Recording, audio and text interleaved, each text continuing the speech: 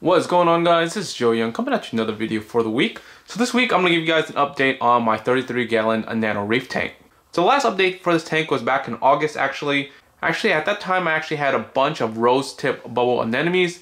Fast forward a couple months, I actually had a few more splits since then, and I'm actually back to 5 again, and I went ahead and actually sold off one of them already, and then probably the other one will be sold off in a couple days here.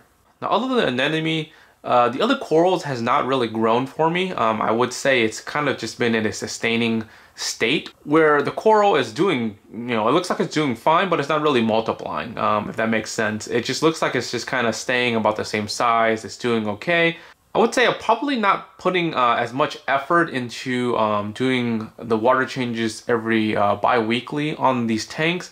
It seems like it's sustaining really well with the macroalgae in the sump. So currently I just have this tank on cruise control right now up until the move, because I don't really want to do any big changes to this tank. Now obviously all the tanks going to have to do some sort of hard reset or some sort of start over when I move the tanks. So I'm going to go ahead and wait a few months until I move into the new house to actually do anything to these tanks. The one thing I'm really happy about is the purple tang and the lightning maroon clownfish getting along really well.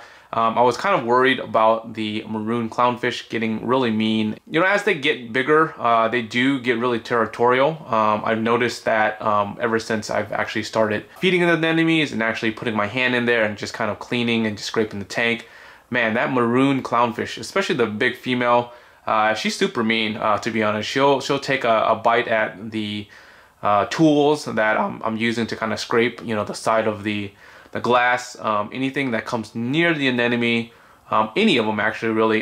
There's probably 5 or 4 of them always in that tank, and if I move anywhere near one of the anemones, that clownfish would jet straight across the tank and just kind of chill right next to the anemone, kind of protecting it, to be honest. Really territorial towards anything that comes towards the anemone, except for the purple tang. Now the purple tang and the other gold nugget clownfish that's in the tank, no problem. Anything that moves around there, no problem. But when my hand goes in there, that thing is a target for sure. My one goal still is try to multiply and propagate a lot of these other chaos zoas. It's been the same, polyps, ever since I've had it. It has not expanded, to be honest, and maybe just because it's under pretty high light right now. And to be honest, I dialed back the lighting pretty well, to be honest. But maybe it's just too close to the light, and maybe I just need to move it around just to see if there's a better spot for it. And I'll probably again play with it on the next tank setup. Now, over the few months that I've actually had these bubble tip anemones, I'm really enjoying and liking them a lot. I'm looking actually to get a few more different species. The one I'm really eyeing right now is a lemon drop bubble tip anemone.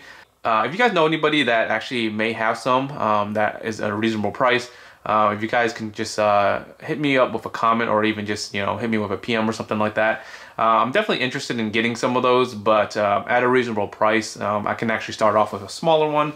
But the only one that I actually saw online currently was from some online website, but they're like asking for like $800 for it, which is kind of ridiculous. I understand, certain unique collector's versions of the corals can kind of be expensive, but when you're getting up to that price range, it can be kind of ridiculous, and I think it's kind of just overmarked or overpriced there a little bit. So while we're at it, I kind of want to see how I want to redo this tank in the new house. I'm thinking of actually doing a bare bottom, basically coral setup tank, and really just having the live sand or the sand bed only in the sump area just for the macroalgae. I think it'll be a little bit easier to clean. Granted, like I'm not really cleaning much in this tank just because the live sand is actually doing really well. And just have a couple rocks in there and just really have everything just kind of bare bottom. Let me know what you guys think about that. I know the sand looks really nice on it, but I'm really thinking of just doing bare bottom, just keeping it simple and just doing a really nice anemone / coral tank setup in the new house like that. Alright guys, and that is just a quick update on the Nano Reef tank here. I hope you guys enjoyed this week's update. If you guys aren't subscribed yet, make sure you guys are subscribed. And like always, until next time guys, peace.